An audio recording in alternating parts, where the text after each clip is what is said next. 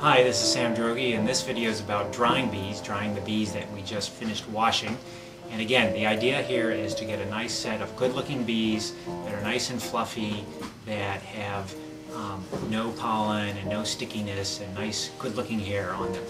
And we're going to use two techniques. One technique is going to use an auto bee dryer that we've created, and the other just uses a simple hair dryer. Method number one, blow drying bees. So in the last video, you saw that we had washed bees in a canning jar, and afterwards you squirted a little alcohol in there, you shook out as much water as possible. Now we have to get rid of the rest of the water and dry the bees. So we're going to use a hair dryer to do that. You can use it either on heat, low heat, high heat, but you want a lot of air. So the key is more air volume than heat. I use a pad so that I can drop the jar periodically as I'm drying, so the bees, which stick to the sides of the glass, fall off, and in the end, which might take anywhere from 3 minutes to maybe 5, 6, 7 minutes, depending on how many bumblebees you have in there, which are the worst to dry, you'll have bees that are just sort of swirling around in there. You can kind of tell that they're done. Afterwards, look at them under the microscope to make sure that they really are as done as you like them. Blow dry right through the screen. Don't want to have the blow dryer too close, or the blow dryer will shut off because you've overheated the element. Put it in the freezer if that happens, and that will right itself. And if you do it too far away, then not enough air is going through, so you have to work that out for yourself and your hair dryer. You want to do that until it's thoroughly dry, and then afterwards check. Those are sort of the key elements to using a blow dryer. The auto bee dryer, which is the second method.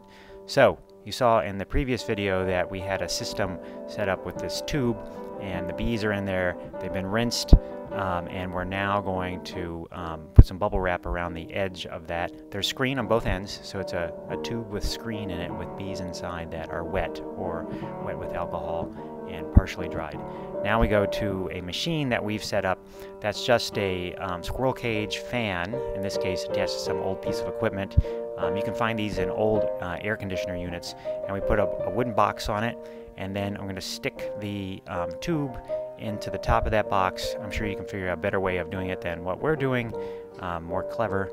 And the air from the squirrel cage fan is going to blow up through the tube, and we're just going to leave it there. I'm going to go off, turn it on, do some email, and come back in about 10 minutes for a small batch, and maybe 15 minutes for a big batch, and you might have to change that if you have a lot of bumblebees. Again, the worst thing to dry. So, and I'm going to do email and other things instead of hanging around with that hair dryer. It's very straightforward. You can leave it in for a long time because there's no hot air. You can forget about it. That's why I have the timer, because periodically I do forget about it and the bees still come out fine. So that's the basic scoop. We're going to now take those bees out, and we're going to put them back into the petri dish that a long time ago we put a tag in that came in with the original Whirl Pack, and I'm going to leave those out to dry for a couple weeks, and or maybe a week, and then I'm going to pin them up by gluing them. You can also pin them right away, but a lot of the specimens have alcohol in them, and they will leak out and ruin your nicely fluffy bees if you do it in the moment. So somewhere within the next few hours is good if you want to actually put a pin through them.